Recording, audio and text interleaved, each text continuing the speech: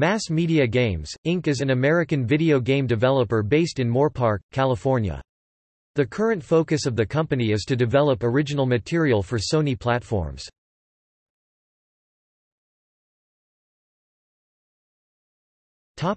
History. Mass Media began in the 1980s at Cinemaware. In 1991, they formed a production unit called Philips POV Entertainment Group. Mass Media left Philips in 1995 and the company became an exclusive developer for Time Warner Interactive. After Time Warner halted their interactive division, Mass Media became an independent developer. It was acquired by THQ in February 2007, who closed the studio in November 2008. The company started back up immediately, focusing on developing for the Sony platforms, including the PlayStation 3.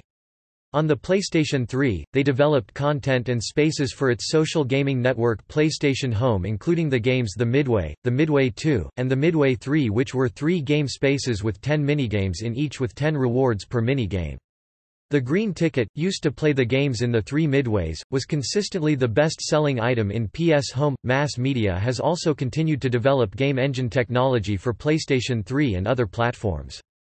Notably, this includes one of the first non-Sony PlayStation 3 implementations of fully SPU-based GPU rendering command generation, significantly reducing rendering overhead on the main CPU used in Saints Row 2 and subsequent PS3 titles.